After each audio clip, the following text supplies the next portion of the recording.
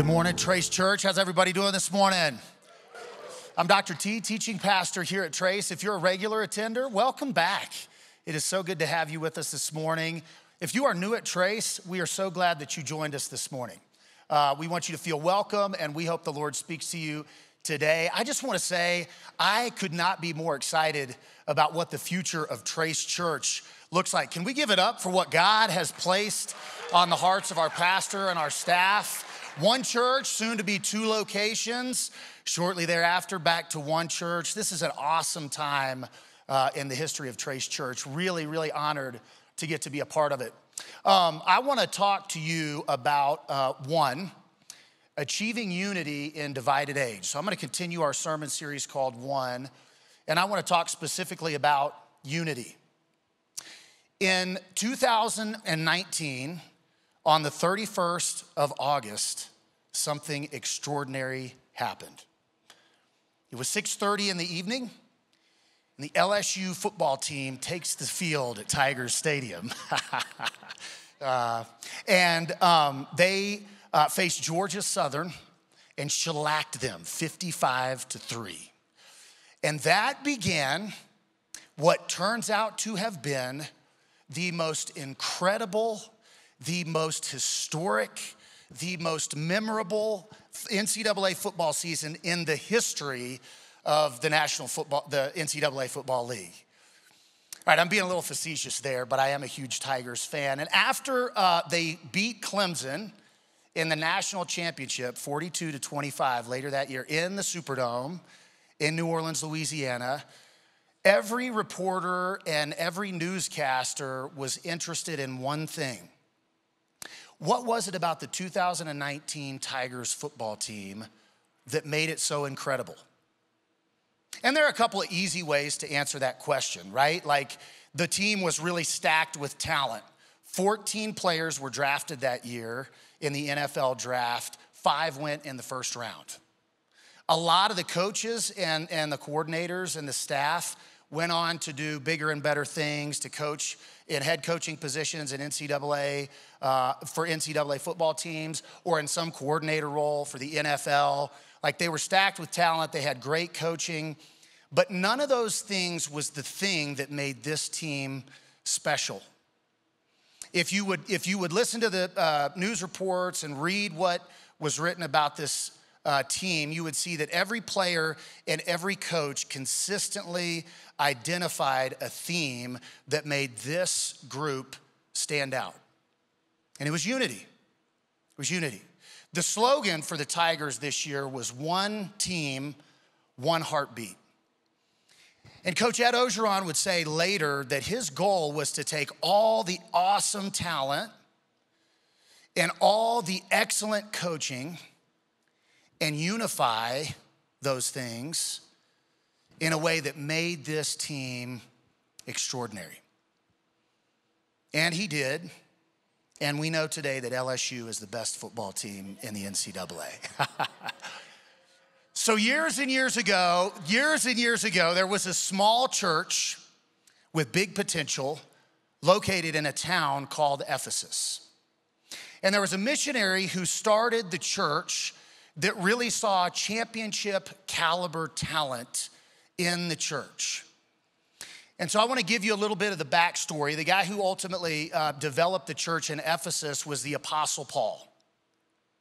And so that story is found in the book of Acts, and the Apostle Paul leaves a town called Corinth, and he travels to Ephesus, and when he gets to Ephesus, he meets a group of disciples. And he talks to these disciples, and he and the disciples decide, we're going to go to the synagogue, and we're going to teach people about Jesus. And a synagogue would be like a Jewish house of worship. And so he goes to the synagogue, and for a few months, he is teaching people the gospel message about Jesus Christ being the Messiah, about his death, burial, and resurrection, and about his love for the entire world. And the Jews in the synagogue in Ephesus were obstinate, and they didn't believe the message that Paul was teaching them. And I cannot preach a sermon on this, even though every ministry fiber in my body desperately wants to. But Paul and the disciples have to get out of their sort of safe religious bubble they leave the synagogue and they go teach every day in Ephesus in a place called the Lecture Hall of Tyrannus. And as I was thinking about that, I was reminded that's kind of what Trace Church is doing with our new location at Trace Chapel Hills, man. We're sort of broadening our horizon, getting a little bit outside of our religious sort of familiarity and comfort level, and going to evangelize a world that desperately needs the good news of Jesus Christ. So Ephesus was like a major point of trade and commerce, and lots of people traveled in and out of Ephesus on a consistent basis. And as Paul was teaching in the Hall of Tyrannus, the scriptures record that he actually evangelized all of Asia. Now, what most scholars think is that the Hall of Tyrannus was at least a few hundred and likely many thousands of seats large. It was a huge space, and it was a space that lots of people would have come to listen to teaching. And God was on the move powerfully in Paul's ministry in Ephesus. So that's the first really important feature of what was happening at Ephesus. This is in Acts chapter 19, but God was on the move. Starting in verse 11, the story goes, God did extraordinary miracles through Paul. So even handkerchiefs and aprons that had touched him were taken to the sick, and their illnesses were cured, and evil spirits left them. So I was thinking about this, and I thought, you know what? That's the Ephesus healing hanky, right? That's what this verse symbolizes. We don't have a healing hanky at Trace, but we do have the transformation towel, right? And the transformation towel, all right, if you rub it on Pastor Aaron, it's just gonna smell a little bit funky. But if you come pick up a transformation towel at Trace Church, it symbolizes the miracle, Trace. The miracle that God is doing in the lives of someone at Trace Church 2,000 years after God is doing miracles in Ephesus through the ministry of Paul. That's awesome to get to be a part of. That's awesome. So Paul has this really powerful ministry in Ephesus, and the culture in Ephesus is like really, really crazy, like the culture in Colorado Springs in 2022. So Ephesus was the location of one of the 7 ancient wonders of the world. It was called the Temple of Artemis. And so Artemis was a Greek goddess of fertility and hunting, and it's really a weird symbol in history. But one of the features of the Ephesian economy was there was a lot of craftsmen who were selling memorabilia of Artemis, right? And so they made a great living selling things that reminded people who traveled through Ephesus of Artemis. And Paul was teaching that there is only one God, and that God has a son named Jesus, and there are no other gods other than that one God. So Artemis was no god at all. And as you can imagine, this was not great for the economy of artisans and craftspeople in Ephesus. So they end up starting a riot, and that verse was on the screen just a little bit ago.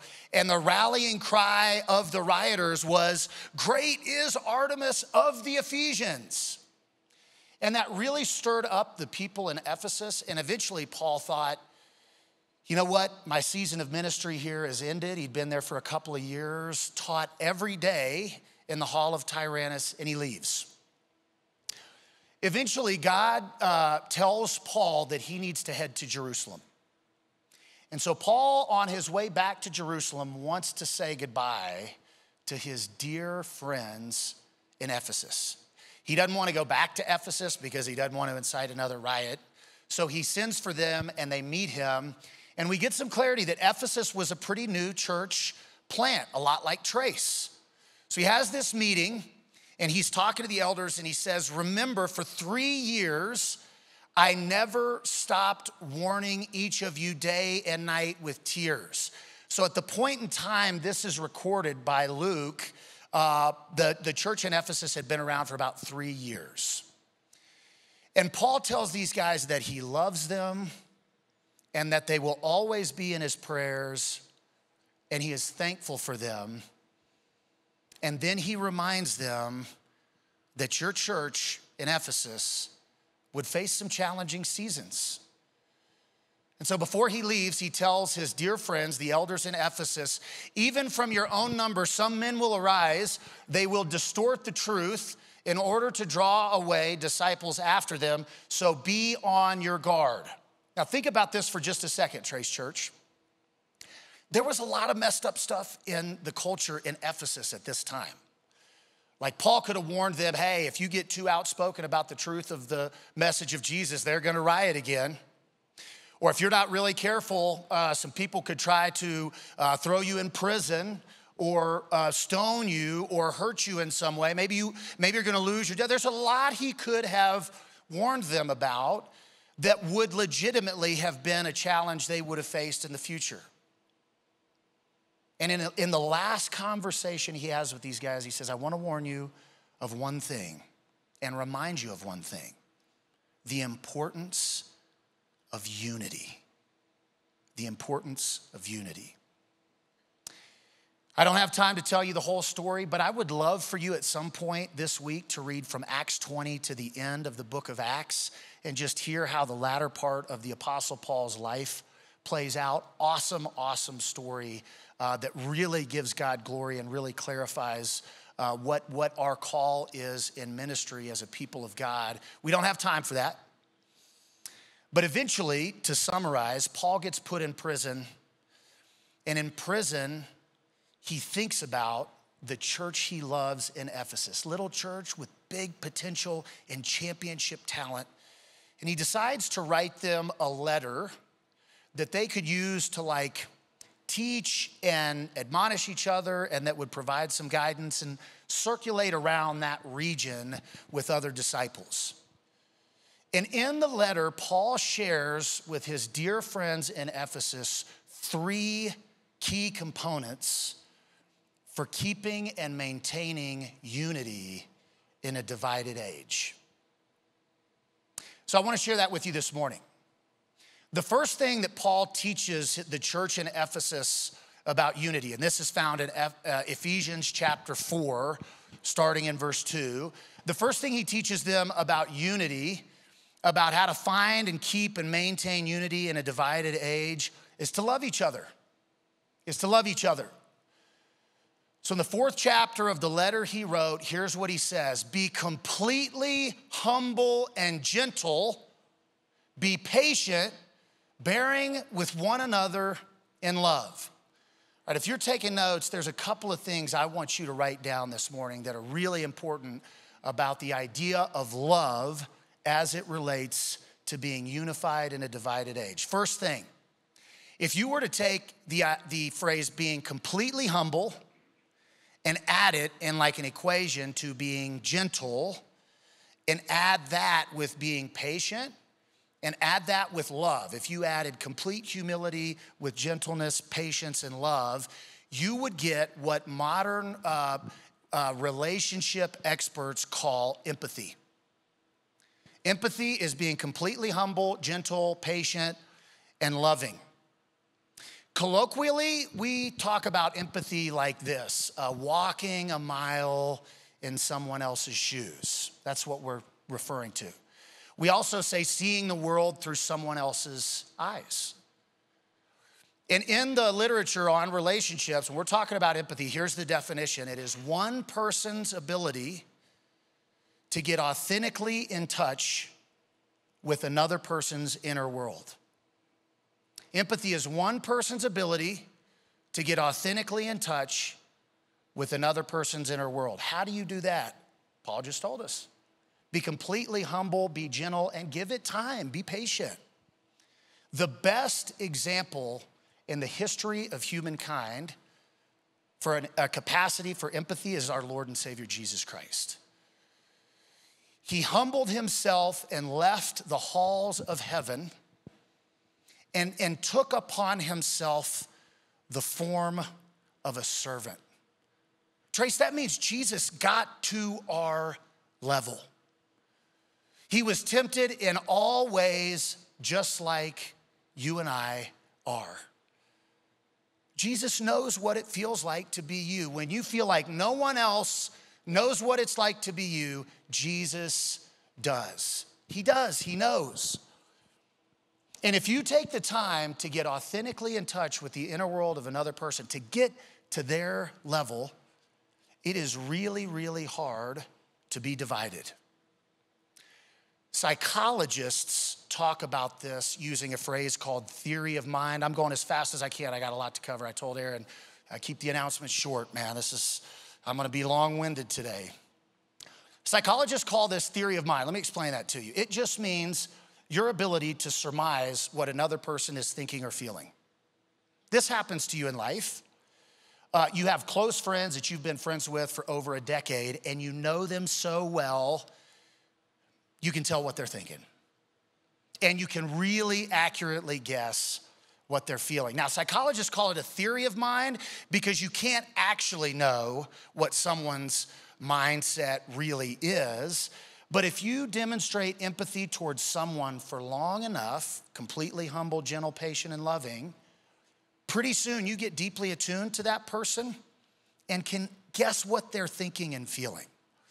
A really good way to do that is to constantly ask yourself a question. When I was training as a counselor early on in my education, I had a professor that said, best way to get in touch with a client's inner world, constantly ask yourself the question, what makes this make sense?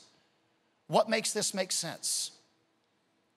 Most behavior and thought and feeling makes sense when you really understand someone's inner world. Now, there are definitely outliers. Those people are a little bit strange, to put it mildly, all right? But as a rule, most behavior, most thinking, and most feeling makes sense given context. So how do you figure out what the context is? You ask yourself that question. What makes this make sense? So when someone is being very kind and compassionate and tenderhearted to you, ask yourself that question. What makes that make sense about this person? And the opposite of that coin is also true when someone is very harsh and very critical or even very threatening. Ask yourself the same question. What makes this make sense? It'll help you get a little bit more in touch with the other person's inner world, and it will keep you on the path Paul demands here towards unity. Second thing Paul describes that's critical to unity, second key unity component, is peace. Peace. So the very next verse, Paul says, make every effort to keep the unity of the Spirit through the bond of peace. Have you ever wondered what it is really that connects Christian people together? The first thing that might come to mind is like, well, it's agreement, right? We all agree that Jesus Christ is God's Son. The Bible is the Word of God. We all value corporate worship. Like maybe it's agreement. That's not what Paul says. Well, maybe it's that our worldview is the same, that we all tend to have the same outlook on humanity and the meaning of life and the nature of suffering. That's not it either. It's peace. The bond of peace is the mechanism of unity between God's people. So if you're considering that for a moment, let's just take a second to then define peace. Peace is a person's capacity to maintain an inner state of tranquility regardless of what's happening in the world around them. That's peace. A person's ability to maintain an inner state of tranquility regardless of what's happening in the world around them. Peaceful people, in other words, Trace Church, are people whose inner world is not very influenced by the world around them. Two thoughts about this. First, you cannot have peace in life this side of heaven if you have not made peace with God. But when you have made peace with God, you get the peace of God. And here's what influence the peace of God has on Christian people. And you can probably imagine more. These are basically what Paul talks through in the letter he writes to Ephesus. The first difference is that your sins are forgiven and you get a brand new start in life. You are brought literally from darkness to light. That's wonderful. The second thing that happens is you become a citizen of a brand new kingdom. I was on a missions trip once to Nicaragua and visiting a really impoverished area. And I was sad for the people that I was doing ministry with, but I wasn't sad for me because I wasn't a citizen of that country. I was a citizen of a country that I knew certain things about that protected my inner well-being no matter what I was experiencing in the world outside me. And the third piece, our sins are forgiven. We become citizens of another kingdom. The third piece is that we know how the story ends. We know how the story ends. So no matter what happens in life this side of heaven, we can use those three truths about peace with God that relate to our peace from God to help our inner world stay peaceful no matter how chaotic the world outside of us gets. Second thing about peace. If you look at the research on peace, every single study agrees on at least one point, that peace happens through conflict and struggle. That's not really a fun thing to say, but every time you navigate conflict or struggle in the world you live within, you're filled with a little bit greater level of peace. There was a psychiatrist about 70 years ago who was Jewish, and he lived in Germany, and his name was Viktor Frankl. And he was captured by the Nazis, and he was taken to Auschwitz prison camp. And when he was there, as a psychiatrist, as a physician, as a researcher, he was really terrified and overwhelmed and sad. But he decided that to give his life some sense of purpose, he would try to figure out how the people who seemed to be surviving were able to survive. And this is essentially what he was saying. He said the people that were able to survive were people who somehow were able to separate their inner world from their external world. And every time they survived a beating or some other form of abuse or some really just excruciatingly agonizing moment, every time that happened, if that person's way of thinking was that nothing anybody can do to me can change my inner world without me allowing, then I always possess that freedom, and that can never be taken away. And that was the difference that made a difference for people who survived. And that's a necessary feature of our Christian walk. Now, there are some seasons where that's just not possible for Trent. I can't say for you. But I think what I'm trying to do in my life and in my relationships is cultivate that inner sense of peace that's not tethered to my external world. And I hope you'll do the same. As we do, the stuff on the outside doesn't prompt the disunity it otherwise would. Next thing Paul says is centeredness is a key component for maintaining unity in divided age. So he picks up by saying there is one body, church in Ephesus, Trace Church. There's one Spirit, just as you were called to one hope when you were called. There's one Lord, one faith, one baptism, one God and Father of all, who is over all and through all and in all. Now, here's the truth. It does take some effort to be unified. It takes a little bit of emotional energy. So the healthier you are, the better your well-being, the more energy you have, the easier it is for you to stay unified. And a lot of people in my life have spoken into me, or I've read a lot about what well-being in life is all about. There are kind of two schools of thought as it has played out historically. The first is this idea of subjective well-being. Subjective well-being. And subjective well-being is basically a person's self-report of the difference between the amount of pain and the amount of pleasure in their life. And so to the degree that that is an imbalance towards pleasure, people report high levels of subjective well-being, right? The more pleasure in life, the less pain, the more I feel healthy and whole. Eventually, researchers decided that was inadequate, so they developed a concept of psychological well-being.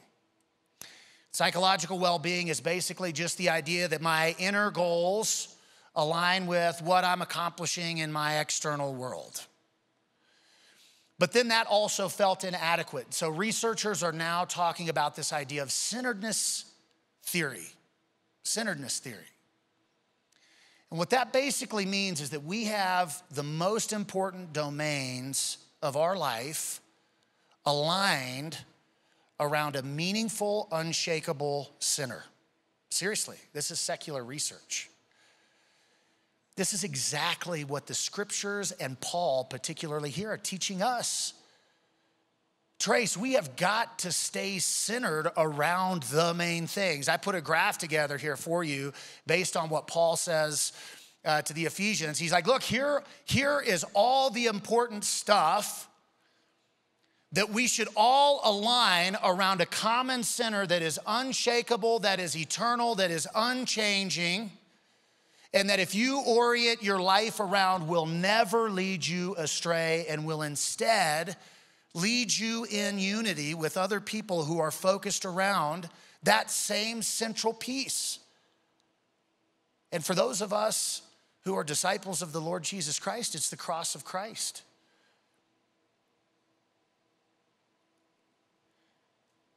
As Jesus was finishing up his earthly ministry, he takes a moment to pray over his disciples. And I think about these kind of moments. You know, Paul in prison gets the shot to write one letter to the church in Ephesus. What's he gonna write? Jesus takes a moment with his disciples right before he goes to the garden and is betrayed and then brutalized and crucified, and he prays. And aside from like the prayer in Gethsemane, this is the last one that he prays over his followers for us to read, to listen to hear. What is it that he prays about? What's on Jesus' mind and heart? He's got this moment, one shot. What's on his heart? And it's unity, Trace Church. It's being unified no matter how divided the age in which you live becomes. In John 17, here's what he says: my prayer is not just for my disciples alone, but I also want to pray for Trace Church. Because in 2022, I'm gonna just bestow some major blessings on Trace, and they're gonna grow and be a church not in the community, but of and for the community. Lives are gonna be changed, marked by the Trace Transformation Towel. And man, no transition comes without bumps and uncertainties. So I wanna pray that they will be one.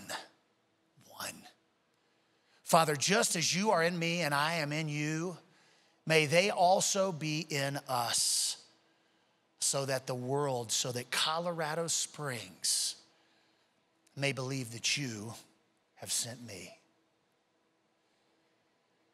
I was called earlier this week by a missions organization in Colorado Springs.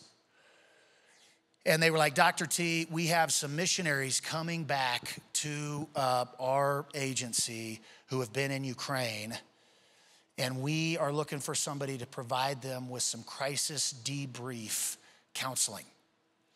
Would you be willing to come and just speak into these missionaries? And man, there are just some things in life that no matter what, you feel really unequipped and inadequate to handle. So I was asked, and I stuttered over my words a little bit, and I was like, I would be honored. I would love to. And so I get in a room with these individuals who decided, like, should it cost them their lives, they're gonna go teach people about Jesus. And man, I walked in and just felt humbled and incompetent and uncertain. And we just had a chat, we just loved on each other. And they told me two stories about what they had experienced over there that really have stuck with me. So first they flew into Poland, And they were working the border between Ukraine and Poland. And within like the first 48 hours of being on the border, there was a family of 5, and I have a family of 5, so this like really registered. There was a family of 5 who came to the border, and they were handing out food, and this family was just crushed. They were just weeping, inconsolable weeping. And they couldn't exactly understand what was being said, but they saw this scene play out and then understood. The mom and the youngest 2 children hugged. The dad and the oldest son, and the dad and the oldest son turned around and went back to fight for Ukraine. So later they go into Ukraine, and they're deep into Ukrainian territory. And they're in a place that had experienced quite a bit of fighting. And so they see 2 people, an older gentleman and a young man, probably late teens, and they were crying. And so this group happens upon these guys, and they're like, seriously, they're using Google Translate to like talk to these 2 guys.